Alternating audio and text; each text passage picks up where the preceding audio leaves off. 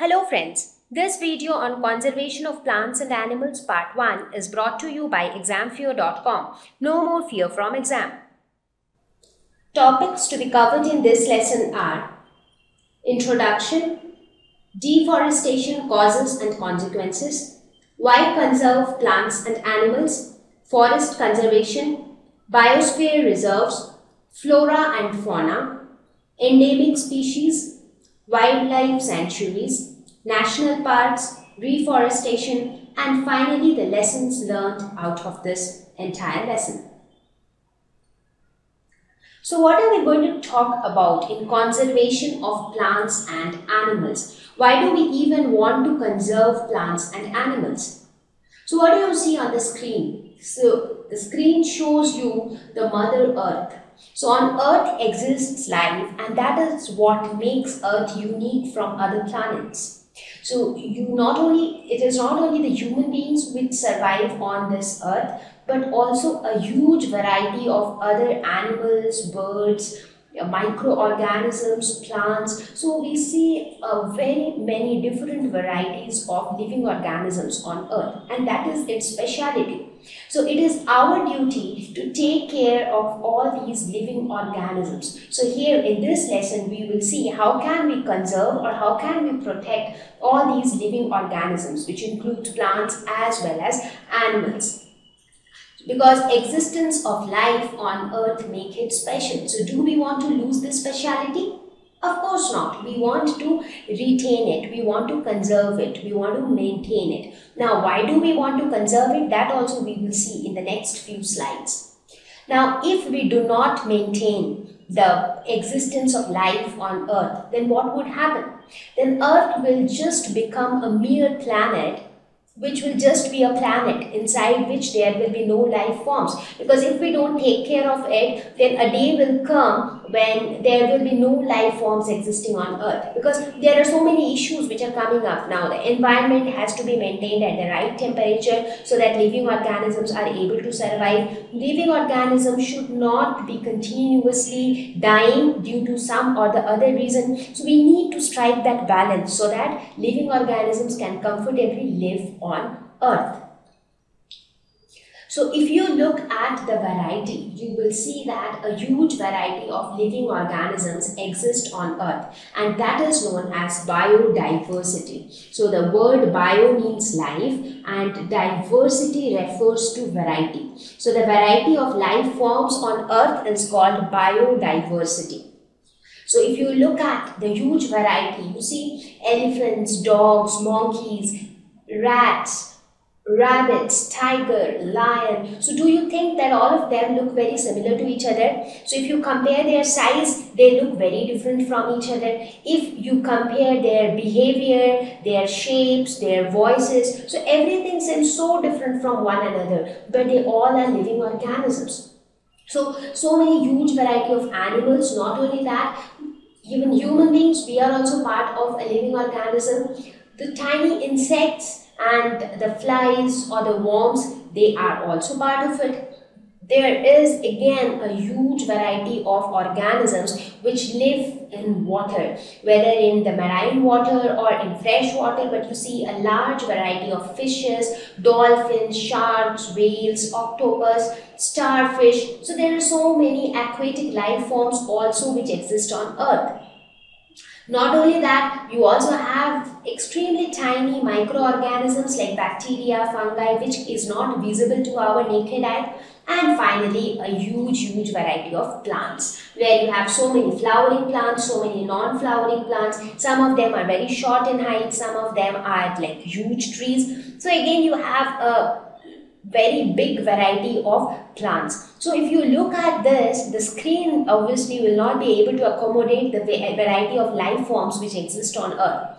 Now, do you think that it is going to be a tedious task to try to conserve each of these living organisms? Well, not really. That's because if we follow certain things in our life, if we follow certain principles in our life, we will be very well able to protect these huge variety of living organisms. So in this lesson, we are going to focus on how can we conserve or how can we protect the biodiversity, that is the variety of living organisms on Earth. So now something that is bothering you is, do we want to lose this rich diversity? Now that we saw that our planet is so very rich in the variety of living organisms, the planet is so very rich in diversity. So do we really want to make it poor? Do we really want to lose out some of the living organisms from the list? Well, not really. We don't think so that it should be done. So what should we do then? We should try to conserve them. Now it is something like, let us suppose that you have done a lot of hard work, and with that hard work, I mean maybe you have done a lot of hard work in the job which you do, and that's how you are able to. So when you do a lot of hard work and then you earn something, I mean not necessarily money, but maybe you have done a lot of hard work from your side, and that's how you have been able to score good in your exam. Maybe you scored 10 out of 10. So would you like to lose your marks just like that? You will not, right? Because you have done so much of hard work, and that's why you are rich with good marks. So you don't want to lose it. So in a very similar way, our Earth is already rich in the variety of living organisms which exist on it. So there is no point that we should let Earth lose any of these organisms. Also, there are many advantages if there is a huge variety of organisms which exist on Earth. So that is why we will talk about biodiversity conservation. That is, how can we conserve this huge variety of life forms on Earth. So let us first look at the importance of biodiversity to the ecosystem.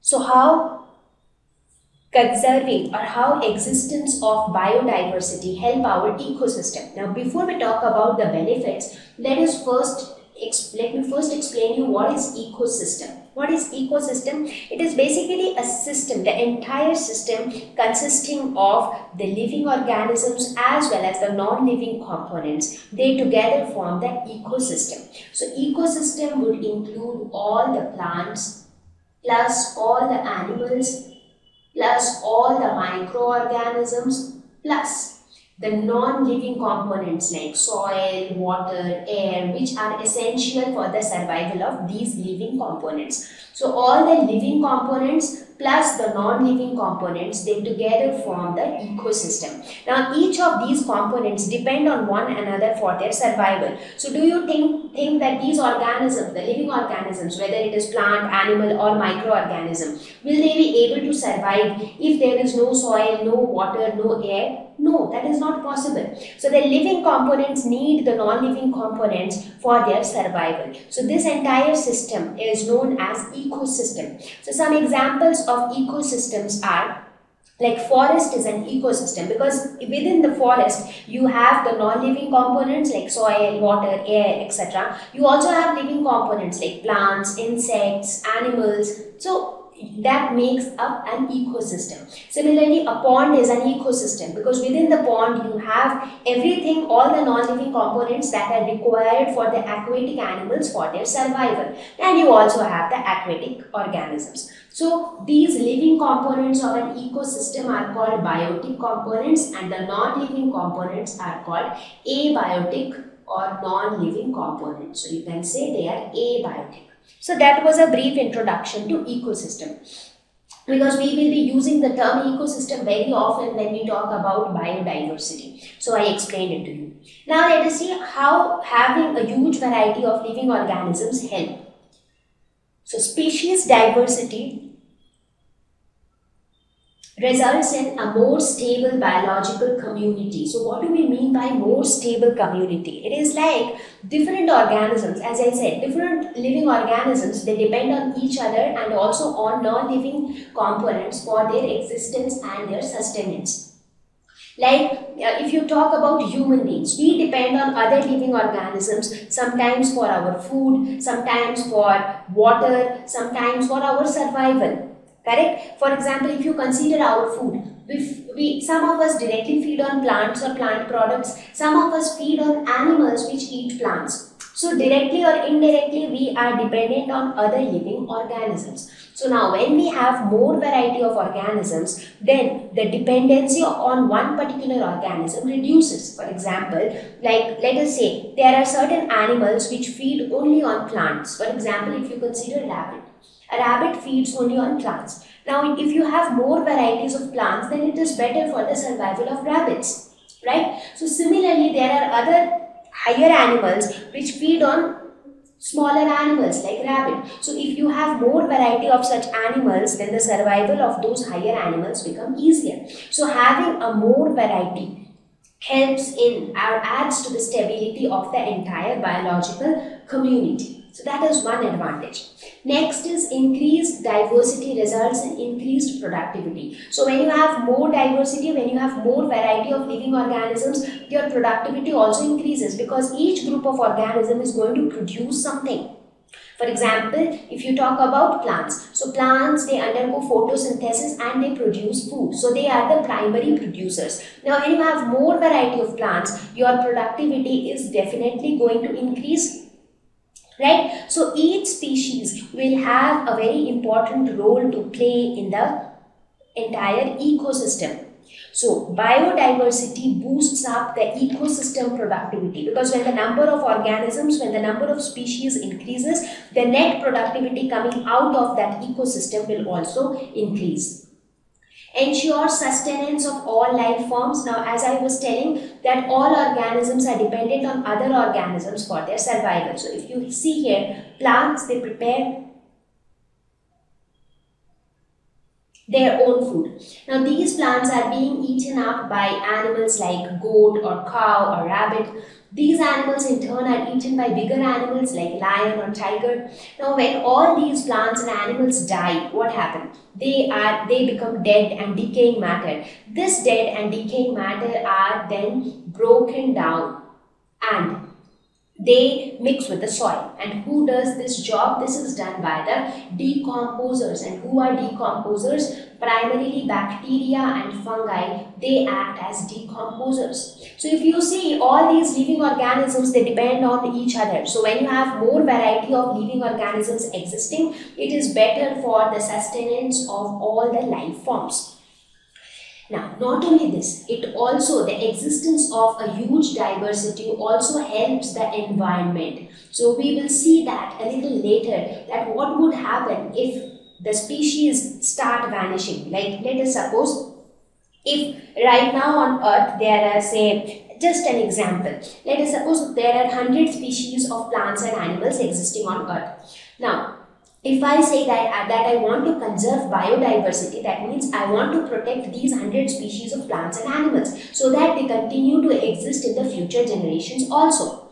Now just imagine what would happen if I don't take proper care of the entire 100 species. Over a period of time, maybe 10 or 15 species will vanish. They will die off completely. So they will not reproduce further and the entire species will end. Will cease to exist, they will not exist anymore. So instead of 100 species, now you are left with only 85 species. Now in such a situation, there is an adverse impact on the environment also. Now how, for example, let me take the example of plants. Now if the number of plants keep reducing due to some or the other reason, let us suppose if we start cutting down all the plants, now what will happen? Gradually the number of plants will keep decreasing. Now when the number of plants decreases, what happens? The amount of carbon dioxide in the atmosphere will keep on increasing. When number of plants decreases, then the amount of carbon dioxide in the atmosphere will increase because plants are the ones which take in carbon dioxide from the atmosphere during photosynthesis. Now when there are less plants, then there are less organisms to take in carbon dioxide. So the amount of carbon dioxide in the atmosphere will keep on increasing. Now when the amount of carbon dioxide in the atmosphere increases, what is carbon dioxide? Carbon dioxide is a greenhouse gas. We learned about greenhouse effect in our previous lesson, right? So the greenhouse effect increases. Now, when greenhouse effect increases, then what happens? The average temperature of the earth increases, which we call as global warming. Now, when the average temperature of the earth increases, is it something good for the environment? No, this is not good for the environment. This is not good for the survival of living organisms on earth. So that means also, if the species diversity start reducing, it has an adverse effect on the environment. Now, because of all these reasons, it is very important to conserve biodiversity, that is to protect the variety of living organisms existing on the earth. Thank you. Please visit www.examfear.com to watch more educational videos with a better experience. Please do not forget to like and subscribe to our YouTube channel for latest updates. Thank you once again.